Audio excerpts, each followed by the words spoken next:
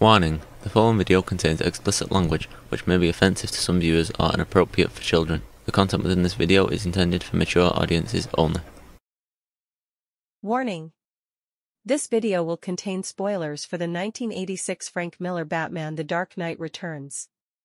This video may contain discussions and/or images of violence, sexual situations, and drug use. Viewing beyond this point is a choice you have made, and you take responsibility for that choice. Thank you, and please have a nice day.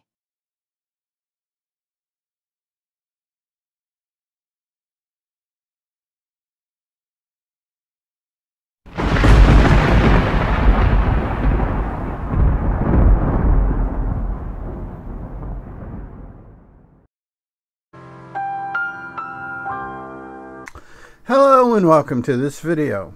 I hope everyone is doing well and having fun, and I hope the universe is treating you good. Today's video we are going to be talking about the 1986 Frank Miller Batman The Dark Knight Returns, and we'll discuss a little bit about the 2012 animated feature based on the comic. The comic was originally released in 4 parts. The first part being The Dark Knight Returns, part 2 being The Dark Knight Triumphant, the third one being Hunt the Dark Knight, and the final 4th one is The Dark Knight Falls. A lot of the story is Frank Miller basically talking about his disgust of the Reagan administration of the 1980s. The story came out in 1986, and it takes place in 1986. Even though it was 4 episodes, it came out in February. The first issue came out in February of 86, and the last issue came out in June of 1986. So the featured characters, or the main characters that the story is centered around, is of course Batman, Jim Gordon, Carrie Kelly, Harvey Dent / Two-Face, a new bad guys called the Mutants, the Joker, and Superman, aka Kal-El, aka Clark Kent. This story starts out, okay, before the story starts, about 10 years before this, which would be 1976, during the Ford administration, masked vigilante superheroes were outlawed. Superman basically becomes a tool of the government. He justifies himself as he's still able to go out and do good, but he has to do what the government tells him he has to do. Basically, they own him.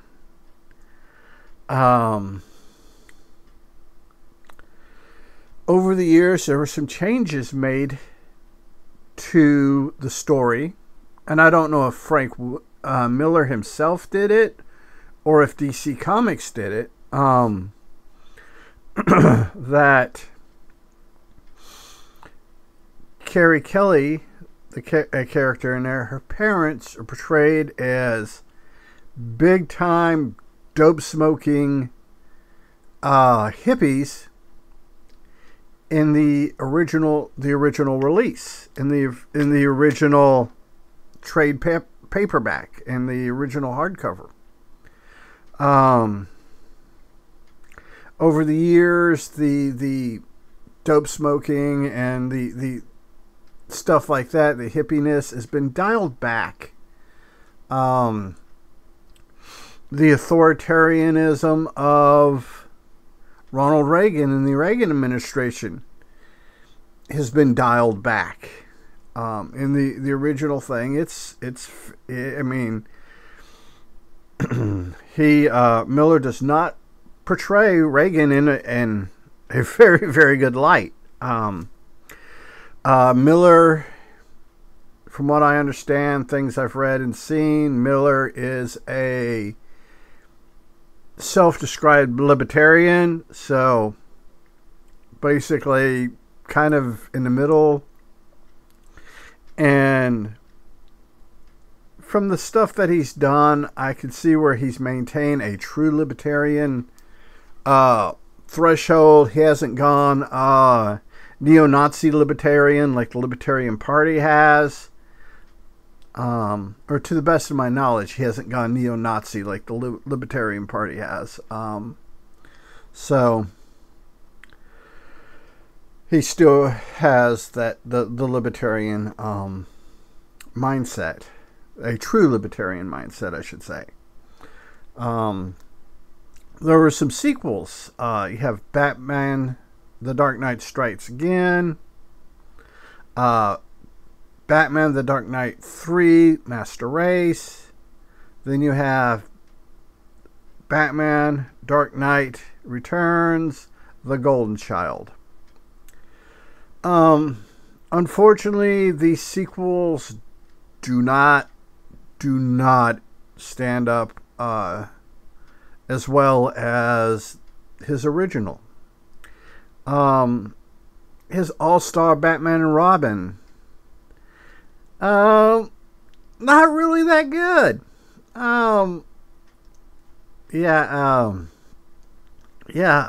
But we will get into those when I do.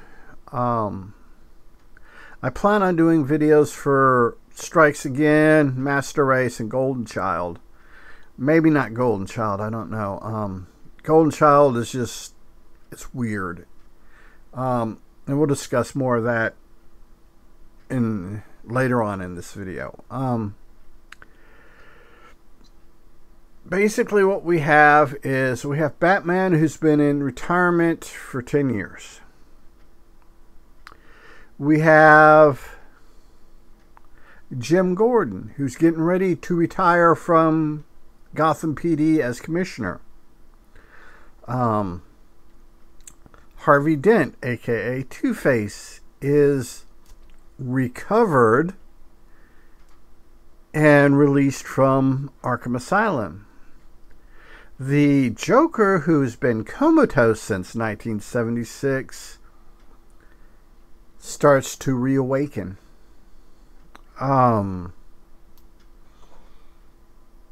His reawakening coincides with the reemergence of Batman. Miller writes a good through thread of how you have to have, if you have a Batman, you have to have a Joker. If you have a Joker, you have to have a Batman. You can't, they are two sides of the same coin type thing. And this is a lot of where this right here, this story here, is where Batman's Rogues Gallery comes into its own. Alan Moore came afterward. Not Jim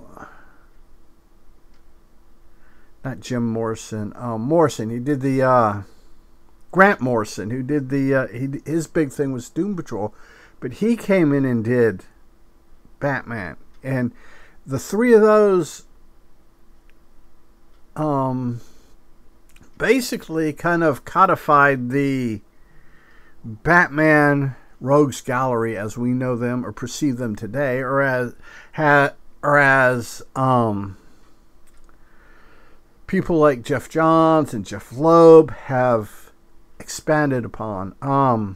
Batman animated series, They come out of this here, because before this, comics they didn't have that dark. Mind you, we're still in the last days of the Comic Code Authority. That basically was a giant censorship of what you can't show. You can't have corrupt bad guys. You gotta show good guys always win. All kinds of stuff that the Comics Code Authority had. And this was one of the first comics to push against it, help break down those walls. DC also came up with John Constantine. And John Constantine basically shat all over the Comics Code Authority. If his Hellblazer series, the Hellblazer comics, yeah, if you want to read some crazy ass shit, it's not so crazy in 2024, but in the 80s, and keeping in mind of the Comics Code Authority, yeah, it is Constantine. Because of that, John Constantine is one of my favorite DC characters. Our story opens up, like I said, Batman's in retirement. Gotham City is even worse of a dystopian hellhole than it was beforehand. And just event after event after event rekindles Bruce Wayne's inner Batman. And like I said, it brings him back to the forefront. Unfortunately, as he's coming back into prominence, Commissioner Gordon retires, leaving the new police commissioner, Ellen Yindel, to declare Batman a vigilante, which he is, a criminal, and basically for most of her part in her prominence in the story, she has a one-woman campaign against the Batman.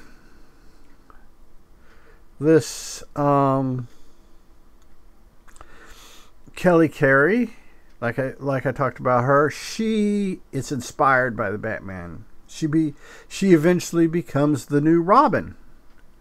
One of the things that led to, in this continuity, in the Miller Batman universe, to Batman retiring was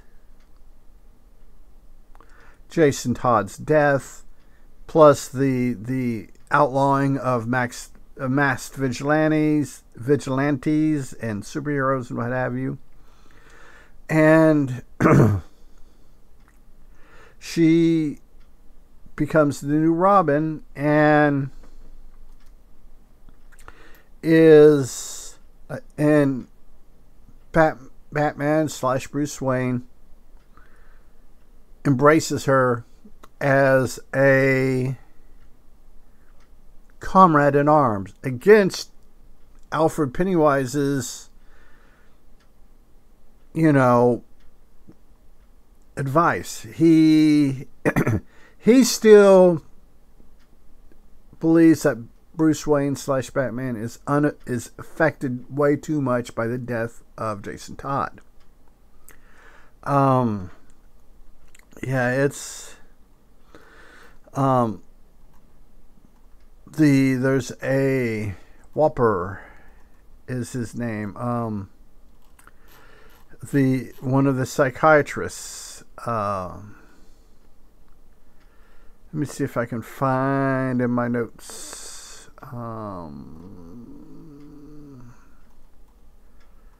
Let me see. Yeah, Bartholomew Whopper. He is both Two-Face's psychiatrist and Joker's psychiatrist.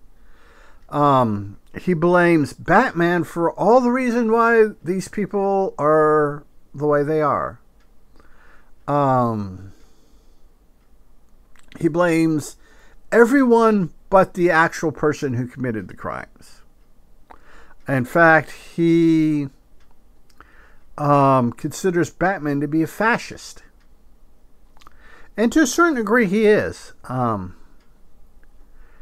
But his failure with Two-Face, because he's popular and the media loves him, his failure with Two-Face is kind of overlooked. And he gets the Joker a spot on a nighttime talk show, the Dave Indrican show, which was originally based on, had heavily tied to David Letterman. The way he was drawn, the way the banter between him and the co-host band leader was very David Letterman. But when Letterman left New York and left and switched networks, they couldn't work out the copyright deal or the likeness deals and stuff. So in later volumes of the comic, his features and stuff, a lot of it was changed. So yeah, it's that. The Joker does what the Joker does. He kills a bunch of folks and escapes. This story is a pre-Harley Quinn story, so Harley Quinn is, Harley Quinn wouldn't exist for about another 5-6 years. So you have Bruno, which was a on-again, off-again Nazi love interest, sexual partner of the Joker's. Kind of a pre-Harley. So yeah, you have a really good battle between Batman and Two-Face. Then you have the fight between Batman and the mutants. The wonderful fight between Batman and the Joker, in which the Joker winds up killing himself and making it look like Batman killed him, and therefore Commissioner Yendel slaps a murder charge on him. You have the Batman versus Superman fight. This is the fight that Zack Snyder fucked up when he made Batman vs. Superman: Dawn of Justice.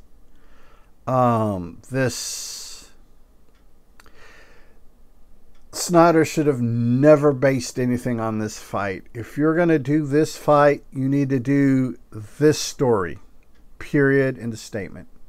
Yes, you can have Superman fight Batman all day long, but don't ape this fight unless you're going to do it justice, which the animated version does real well. The 2012 animated movie is almost a panel by panel, frame by frame, translation of the comic. There are some minor changes that are not worth even dealing with, but they're there. And if you've read the comic as many times as I has, they kind of stand out. You kind of see them when they happen. But like I said, they're so minor and so insignificant, they're really not worth dealing with.